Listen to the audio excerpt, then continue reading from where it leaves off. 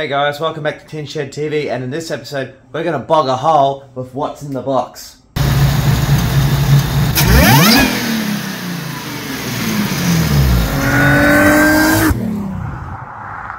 Hey guys, we're back. We have some parts have finally arrived, so thanks to our good pals down at Spec, the Great Southern Bars. We actually have our air plate all machined flat with a little bit of damage from Australia Post, but they'll buff out. Should be alright. So that's all back, that's ready to go on. It had about 3mm worth of material cut out, and as well making sure that everything, we have all the good stuff.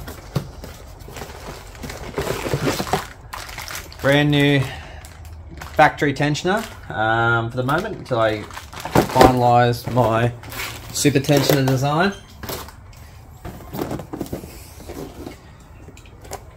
And I also noticed when we were taking the motor apart that the serpentine tensioner was very stiff, so brand new one of those as well, which straight away I'm going to have to cut off and make it fit, so we'll get on to that.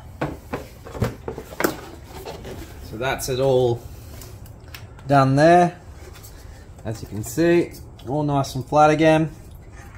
There was a lot of material taken off. It did have a massive bow in it, so that's all been fixed. Apparently, ooh, free rice packaging. So apparently it was just as bent as a banana, according to Barry. Would have been from when all that welding went into there. I don't think the jig really helped it stay flat. But one of the other things I got Barry to do, sorry, there's rice everywhere in this thing, is weld the two O-rings shut, so you can get that done for you at Spec, and then he's obviously flattened the whole thing, so I don't have to worry about O-rings anymore, which is awesome. So once I get all these rice packaging out of the coolant hole, I think that's all of it now. We'll clean up the head surface because we got some brand new metal limb gaskets. So with those, they're going to seal the lower intake manifold and stop any oil getting in, which is awesome. So we'll put those in very shortly. So before we start, I gotta make sure I rip all these old gaskets off, clean up the head surface, because there's a lot of oil residue and old sealant there, and then we'll put the new limb back on.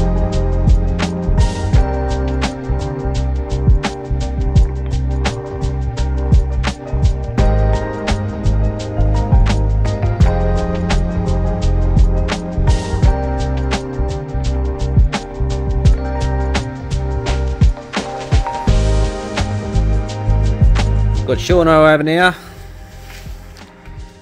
wasting the difference in the gaskets. I reckon you're due for a new set. So, but the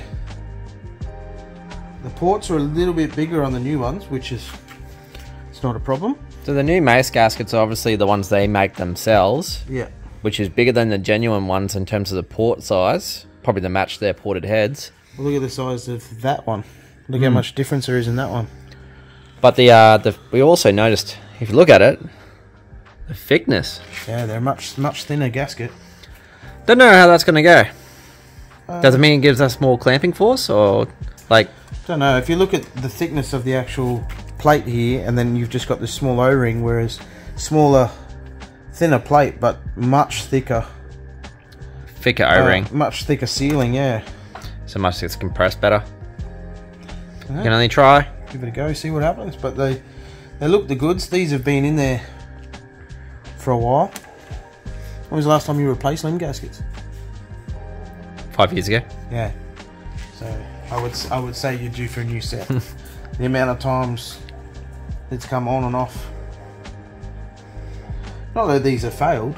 It's just let's put a new set on. The Goo Master is at work. Hey. Come on. Not that bad anymore. Yeah, I just don't trust paper anymore. Just don't trust paper. Why aren't you putting a thermostat in there, Ev? That's thermostat housing. Where's your thermostat? Don't need one. Why not? Because I have an electric water pump. So the Heltec controls the pulse on it, so we can slow it down, speed it up when we need it. Turn it off when we don't need it, because don't need it. So we don't need a manual-based thermostat that opens and shuts. No, which means the best thing about it is, if we're sitting in the pits of the drags and we want to get the engine down to temp, like down to a good temp, the thermostat shuts. Well, the thermostat would be open until about 70. Or you could try to, which I don't know. It's a double-edged sword, because you don't want it to go too cold, yet you don't want it to be too hot. So the thermostat would shut it, which stop it from getting any colder. So I don't know. Discussions in the comments. But the idea is, in theory, is with electric water pump and the Haltech, we can control the coolant system. You can control the flow. The thermostat's a restriction. So yeah. Alright. I don't know. One thermostat housing. And then a nice shiny limb. Ooh. Oh yeah. You haven't seen this limb yet, have you?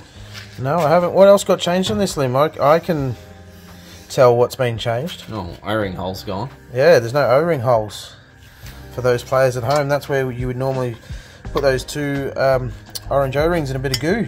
No need to if the holes aren't there anymore. Just finishing cleaning that up there, Sean? Yeah. Let's get the old goo off. Something else is missing for your motor. Is there supposed to be something in there? Balance shaft, yeah. Deleted. Yeah. Deleted. Why'd you get rid of a balance shaft? Don't need it? Don't need it. Makes the car go faster.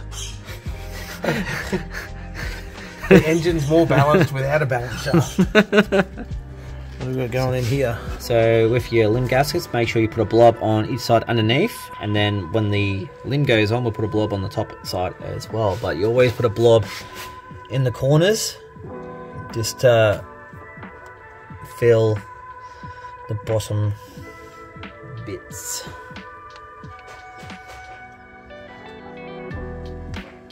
And now, Pablo Picasso, what are we doing? you don't have to, but I like giving a little bit of copper spray just to seal the rubber for the very first bit, just as that little bit extra. Doesn't hurt the seal, but just it's a peace of mind for myself. Fair enough.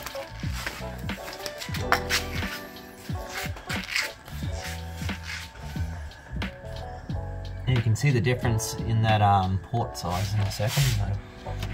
Throw that in that hole and that hole. See, much difference. Much. We could put those heads out much bigger if we wanted to. Yeah. So that copper spray just sort of helps it stick to the head. Just hold it there for you. Yeah, it sticks for the initial bind, and then obviously once it heats up, probably don't have to. It's how I've always done it. It just kind of helps hold it in place, so when you try and put this limb in, you don't sort of knock it out of position. But yeah, those ports are definitely a bit more open on the gasket. Alright, number 2. Alright, so where have we got to put this extra goo now? In these corners. In these corners, right. Out there. Yeah. And don't go crazy with it. Yes, all you gotta make sure you do get a good little squeeze in there.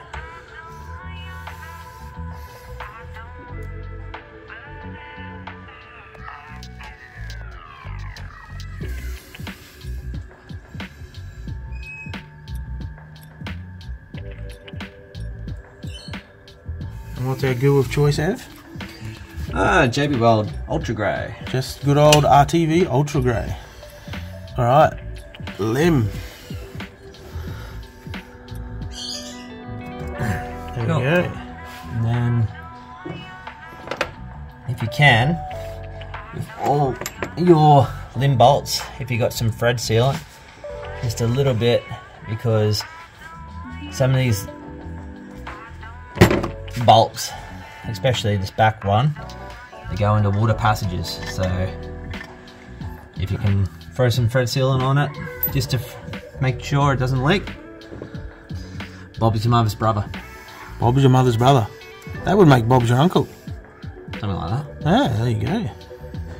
So a bit of goo in the gasket, a bit of goo in the corners, and a different type of goo, but a bit of goo on your bolts. Goo everywhere. You're starting to sound like me. Well, you already lost some ponies. How many ponies did you think you lost? On the let's say the paddock gate was left open on this limb previously, and the intercooler plate. How many ponies do you think you lost? I would think I would have seen over 30 pounds. Yeah, it was a pretty decent leak, wasn't it? Oh well, it wasn't registering much on the actual gauge itself. Like Yeah. that's how bad it was. Yeah. The fact that like you turn the compressor on, the compressor gate opens, and it wasn't really registering on the actual regulator itself. Means like there wasn't much to stop it from going out. No. It wasn't pushing against anything. No. So even with that much of an air leak between these surfaces, we were still seeing what, 25 pound plus? 24. Yeah. On the dyno, so this could be quite impressive if it's got no air leaks. So, all right, we'll bolt all them up. All right. So is that a 10 mil or a 3/8 for the players at home, Ev? 3/8. So It's a 3/8.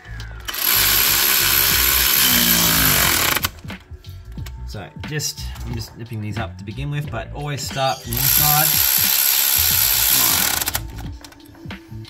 Crossways.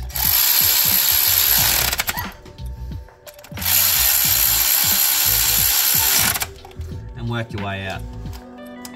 Just like so. How many are there in total? Just to make sure we didn't miss any. 1, 2, 3, 4, 8, 12. 12 in total. 12 little bolts holding down that limb. 7, 8, 9, 10. 11, 12. Alright, torque wrench time. So 25 pounds.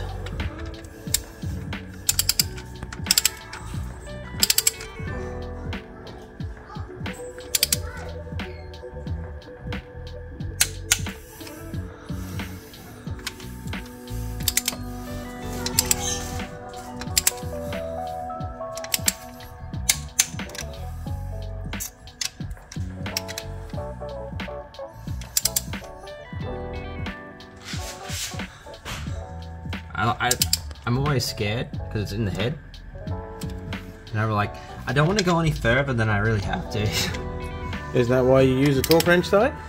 Yeah, no. Supposed to But trust the sometimes wrench? sometimes it's just like it just never reaches the end. And you're like, I'm stopping right now because, and like, I just feel like it's never gonna click, and I'm just gonna snap a bolt.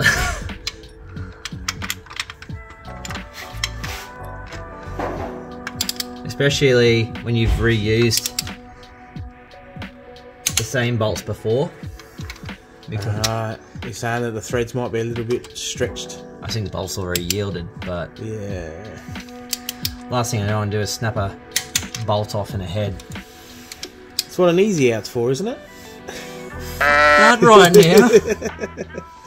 You know that meme where you say, it's only going to take 10 minutes for a 10-minute job? Next minute. Next minute. 5 days later. See? That's what you want. Nice clicks. Buys brand new tensioner unit. sends it in with a saber saw. Who needs a warranty? No warranty with custom parts. So you've obviously put tape around it just so no schmutz gets in there and binds up the actual tensioner spring. Hopefully, that's the idea. And then see how straight I can cut it.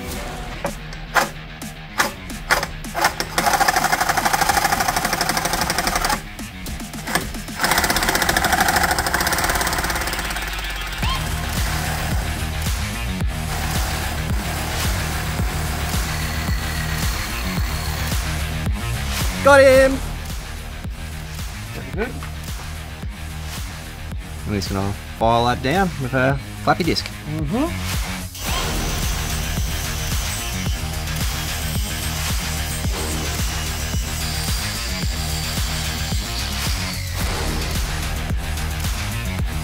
Nice, Gary. How's it look, Shawnee? That's alright. Now, the good thing is they give us free spare O-rings to put that 90-degree bit back in that everyone seems to break. Yeah, everyone. Taking some time out from fixing cars because my stupid dog decided to chew through the lead and went pop, and we thought something glass broke, but yeah. But priority, Sean. Yeah, you can't have the beer fridge get hot. We can get back to the car later, but we don't want to go back to the car and then come back to hot drinks. Oh, I was just putting the new tensioner back in, putting the front end back together. New shiny bits limb, new shiny bits tensioner. The shiny's bit in this engine at the moment. Ooh. Got to keep them ponies in somehow. That's it. You've got shiny rocker covered gaskets and shiny fuel lines. Got bling in your engine. Bling. How's your engine bay going? Same shit, different day. And fuel rail. Fuel rail. It's a pain in the butt when you run a big blower and you have to take your blower off to get your fuel rails, isn't it? Yeah. Like you got to take all of your induction off just to change an O-ring on a fuel injector if it shits itself. Oh well, the shit we do. Oh, shit you do. Shit we can get to my injectors without pulling my blower off. Oh, what are my little teens? Little tings, like these little tings. Yeah, there we go. Boo. Putting some fuel ejectors in. Yeah, you gotta clean it. This is, you can see before the what an intake gasket failure does, clogs up the injector Oh no. tips, and then obviously bad fuel line atomization equals poor fuel run. So yeah. Equals cranky tuner. Oh, sorry, he'll be cranky if it doesn't go his way. Yeah. We love you, Baz.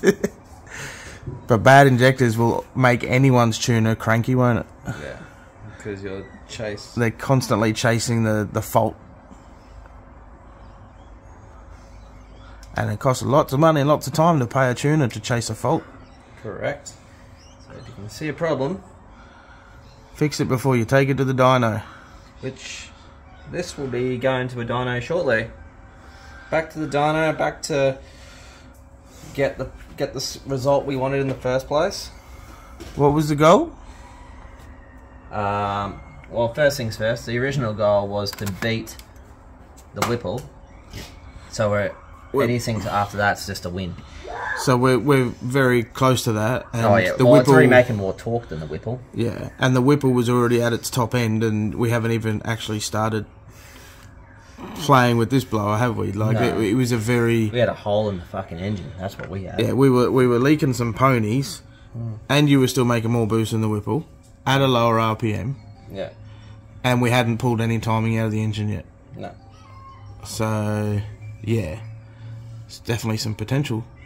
Definitely some potential. If we can pull out as much timing as we did with the Whipple, and it's still happy to play the game, Until Uncle Rodney comes knocking. Please don't say that. Uncle Rodney or Uncle Frank. The goo man is at it again. And at least this time it'll seal. Well, I hope so. Should be. It sealed last time, just not completely. It's not completely. I think that's kind of what's required for it to work. Yeah. Oh no, is the nozzle all gooed up? No, I just didn't put a big enough hole in it.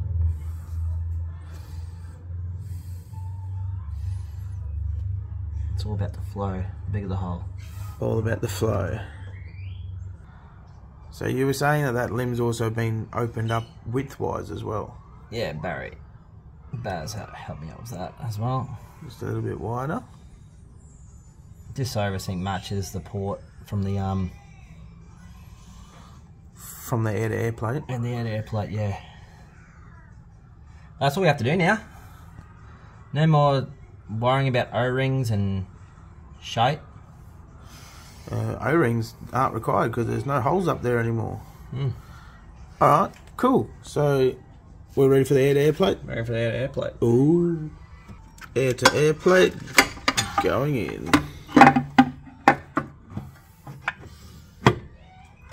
Click. That feels a lot flatter. There's like 100% suction straight away. Yeah. I'm going to say that goo is sticking, the fact that you're shaking the whole car and that plate's not moving.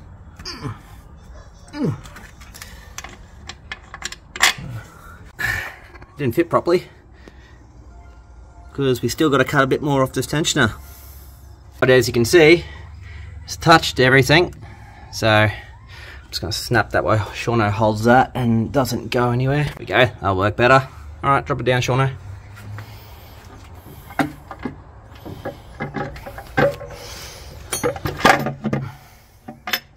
Boom. Nice! Fits where it touches. Just. Okay, it's good. Yeah, well, you know, like when you put two pieces of metal between like an oil and something like that, and it slides around like glass? That's what's happening now. Nice. New bolts? No, same old bolts, except I just took a mill at the top of it, so because the issue was we go put them back in and they're going to be too tall, so because we've taken down a bit of material. So now they should be flush under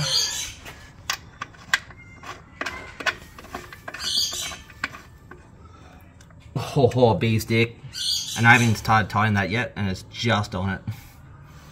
Alright, so they should all be pretty sweet then. Hopefully. Should just sit just under the surface. I got the front.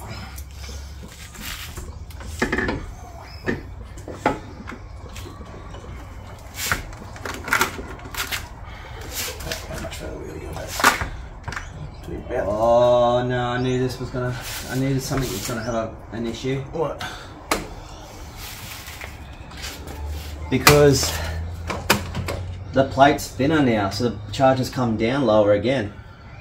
How much did he take off the plate? It was for about 3 mil.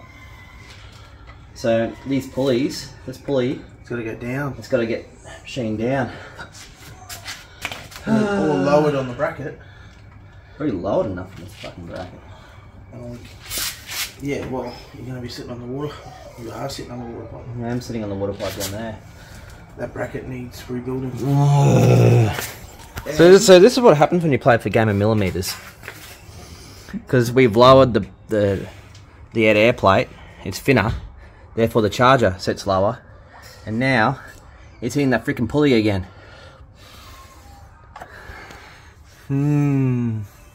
So the options are, I can machine the edge of the pulley a little bit lower. I don't think you're going to get enough out of it. I really don't. We're going to have to make a new bracket and lower that whole pulley. Because we've adjusted that bracket previously and we've now run out of... Now we're smashing against the actual water pipe now. Yeah, so we can't go down any lower. So you're going to have to make a new plate and mount the actual pulley lower. Just the front side of the pulley too, not the rear side. Yeah. Look at it. So close.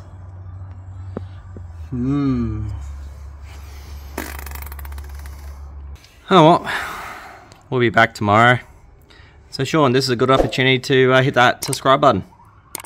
Yeah, it is. If you want to find out how we're going to make this work, you better subscribe and turn the notifications on so you can see the next video and see what we come up with next. Next video or just next section? Maybe after the ad break.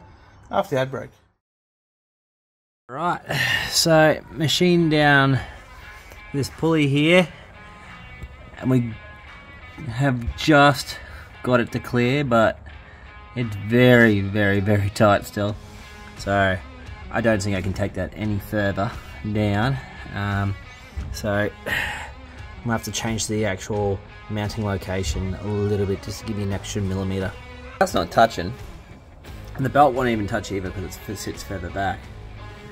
So for the sakes of it and waiting around trying to fix all this at the moment, I'm going to take that off, put the belt on, put it back on, and just see if it starts, and we can come back and fix that and mount it up.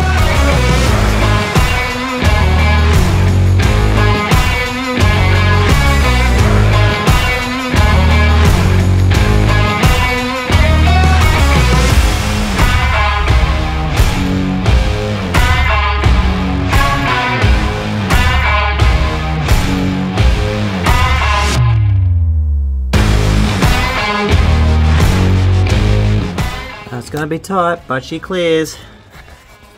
Just. New fleet runner belt because I've gone back up to the 75 and that fits the 75 nice on the standard standard placement. So we'll give, she's ready to crack open and see if she starts.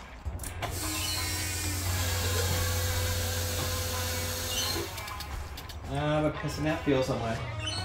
Oh, I didn't do this one up 100%. Fuck my life.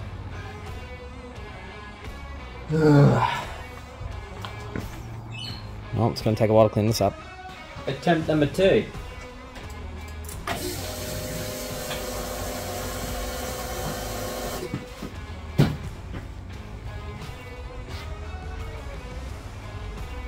No leaks, we're all good.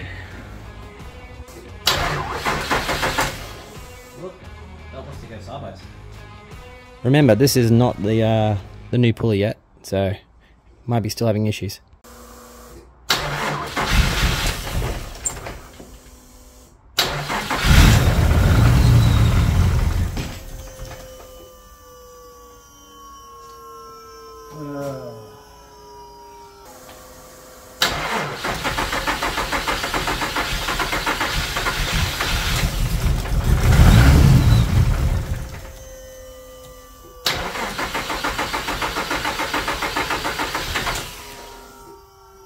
I'm gonna have to get in the car.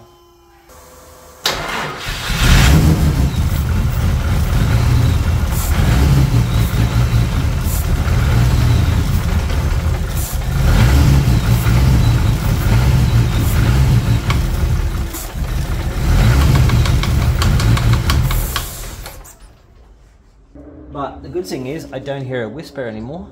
It's actually struggling, so I think Barry's got to come back and do some throttle body tuning, because now the throttle is not, the hole is filled and now the throttle doesn't want to actually work anymore.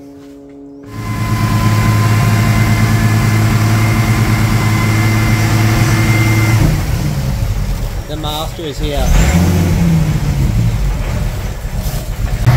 Well, that's now idling so much nicer, and we hadn't even started tickling with it yet.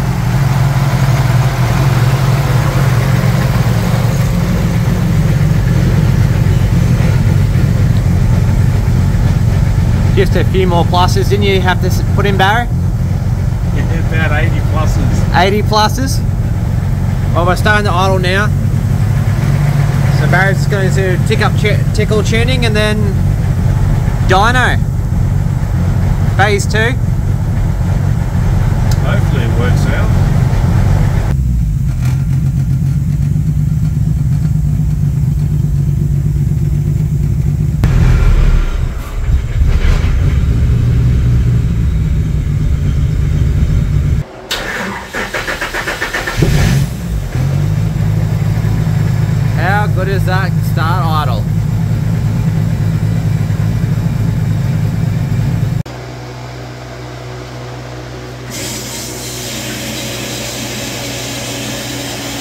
Not a healthy fuel pump there.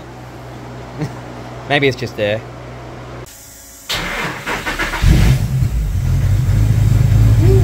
Whoa, so much nicer. All you gotta do is dyno it. Please subscribe. Oh. Shed TV.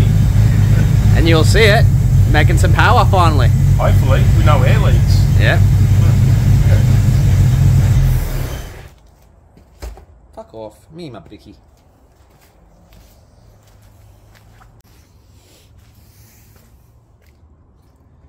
Having my bicky and my tea. Most of our viewers probably don't even know what tea is.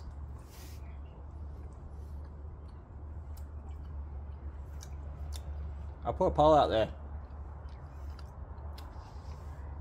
Who rathers energy drinks and coffee over tea? Because tea's good.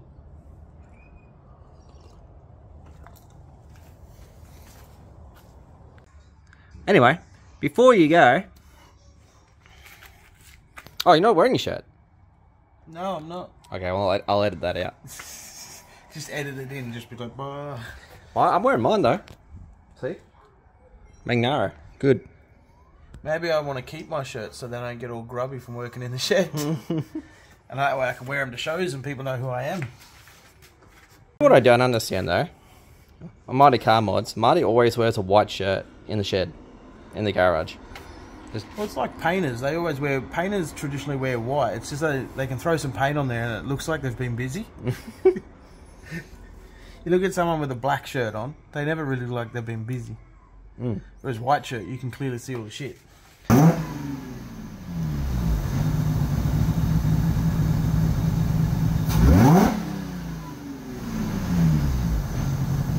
Sounds better. Give it a big one.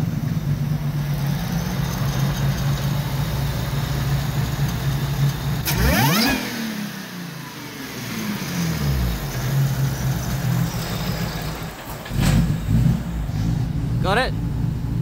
Pretty bloody close. What was that? Oh, I just can't quite catch it at the lower RPMs. She just kind of gets all fucking shitty with life. What's in the box? What's in the box? What's in the box today?